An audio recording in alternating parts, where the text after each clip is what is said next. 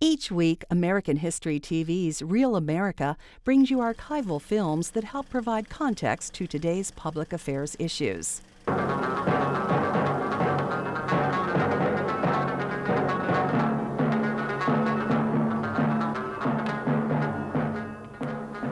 Since 1979, the Soviet Union, in violation of every convention protecting the rights of a sovereign nation, has tried to impose its will on the people of Afghanistan. Despite the death and destruction brought by the Soviets, the Afghan struggle for freedom continues.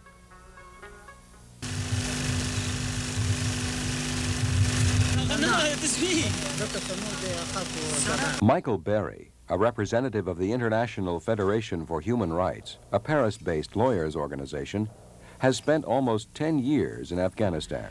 Apparently, the Soviets had felt that simply bringing in their tanks into the country would be enough to terrorize the population into submission. And seeing that this was not the case, they launched a total war attack. There was a wave of helicopter fire.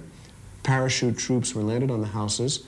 Parachute troops went into the houses and simply shot everybody in them, forcing the population either to run away or die on the spot. Christian Science Monitor correspondent Edward Girardet has made several trips inside Afghanistan and has written extensively about the refugee camps. I visited numerous camps along the Pakistan-Afghan border.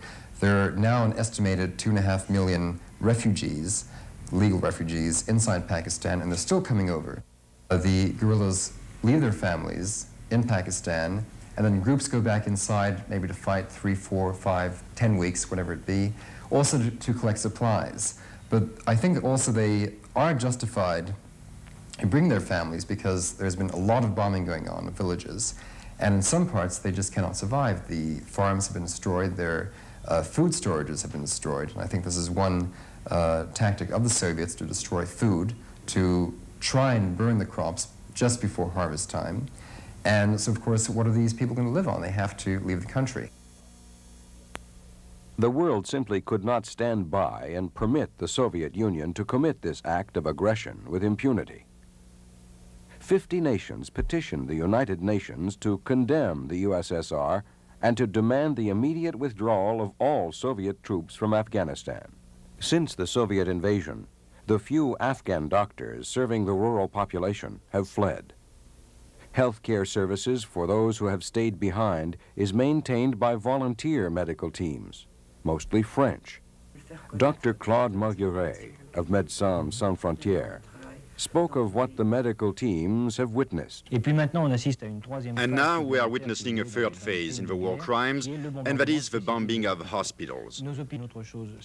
This hospital is located away from the neighboring village, and as you can see, there are fields and trees around the hospital. The hospital was destroyed on purpose, and the trees were not even touched. The helicopters only went after the hospital.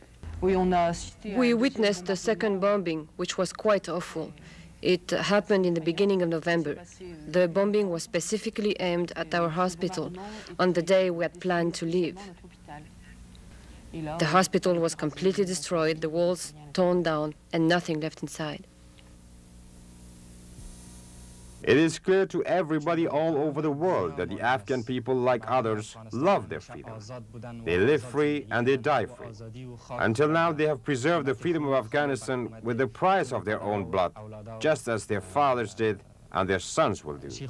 And I am sure that the Afghan people will regain their freedom and will be a free nation once again.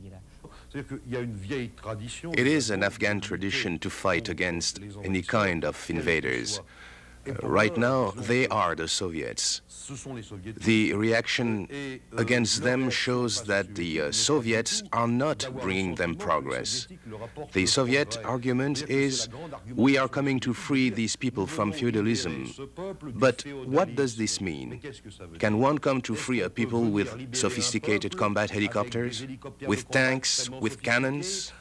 By bombing villages, killing children, killing old people, killing the innocent? I mean, what kind of liberation are the Soviets bringing to Afghanistan?